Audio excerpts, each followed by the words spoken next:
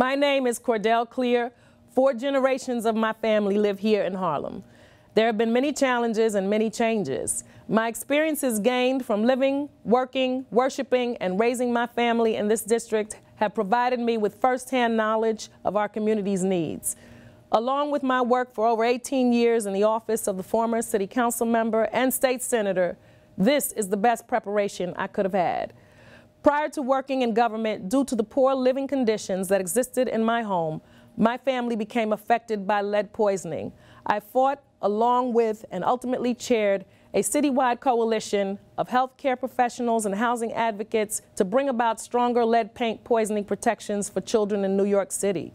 After 12 years of struggle, lobbying legislators and lawsuits, we were victorious in getting the most comprehensive childhood lead poisoning prevention bill in the country passed in the New York City Council in 2004.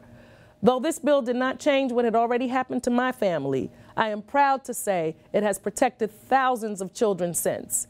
As a former community school board member in District 3 and former president of CEC 3, I fought for equal and improved educational options for all children. Along with my fellow board members, we created and implemented policy in the district that increased fairer enrollment opportunities for higher performing public schools in the district. I have served as a Democratic district leader in this community for over a decade. I've worked as a community organizer and advocate for over 25 years. I know what it takes to bring change.